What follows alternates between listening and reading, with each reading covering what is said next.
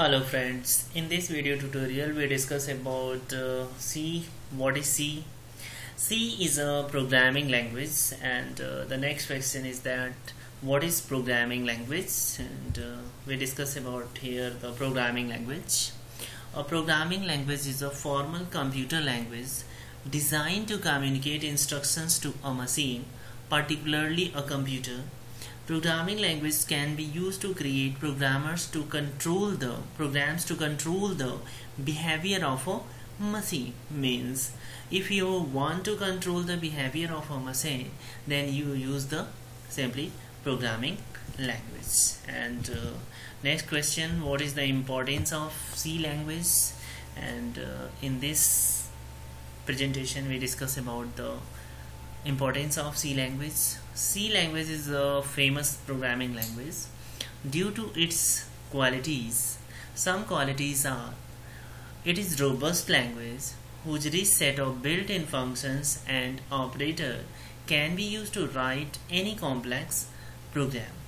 The first question is that what is built-in functions? Built-in functions means ready-made functions provided by the C language, like printf. If you want to print any message on the screen in C language, then you simply use the printf function. You don't have need to write any code. You simply call these function and print your message on the screen. If you want to take the input from the user, then use the second built-in function scanf. And then we discuss about the operators. Operators are the special symbols like plus, minus, stars, multiplication, and slash for division.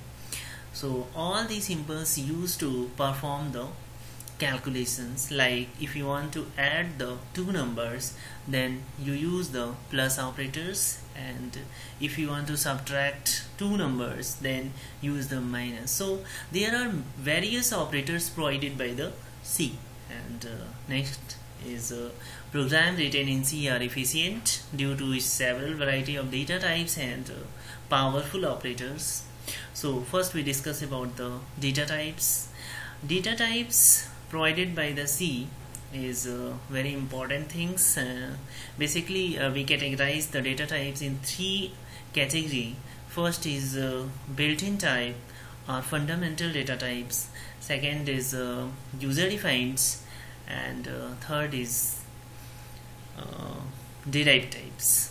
Okay, we discuss about details in the next parts of the data types part of the C language in my tutorial.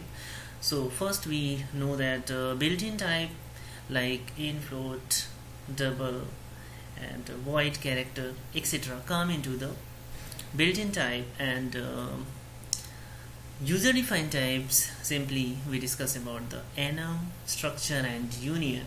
And array, pointer, and function are come into the category of the derived data types. All these are discussed into the laters, but these data type, availability of these data types, the C language are very efficient. And next, the C compiler combines the capabilities of an assembly language with the feature of high-level language. Therefore, it is well suited for writing both system software and business package. Okay, simply you see here, you can use the assembly language into the C language, and C compiler have a capability to translate the assembly language as well as the C language into the machine code. So any programmer of the assembly language can use their code into the C language, and you can develop the system software and business package with the help of C language. The first question is that what is the system software? System software is basically used to conduct your system or run your system, like operating system, drivers, etc.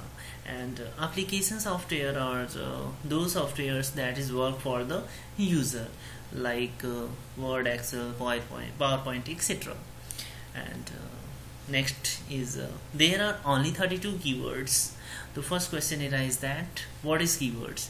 Keywords are predefined word or reserved word which implement a special feature in any programming language. C basically provides the 32 keywords in int, float, and so other keywords, and several standard functions are available which can be used for developing programs. Next is C is portable language. This means that C program written for one computer system can be run on another system with the little or no modification. Portability means simply you can carry anything to one place to another place. Like we take a simple example like desktop computer and laptop computer. You can easily carry the laptop computer from one place to another place, and you cannot easily carry the desktop computer from one place to another place. Just like C, in the C, simply you can code the C language programs into one computer, can easily take into the pen drive or any storage devices, and go to use these codes into the another system. Then next is C language is well suited for a structured program. This requires user to think of problems in terms of functions, modules, or block.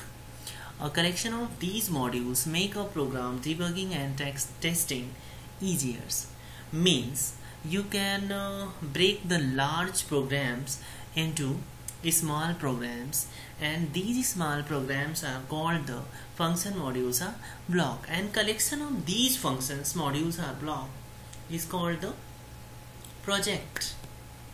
Okay, simply you will take a simple example like a cycle. A cycle is a project, and they have a seat, handle, wheel.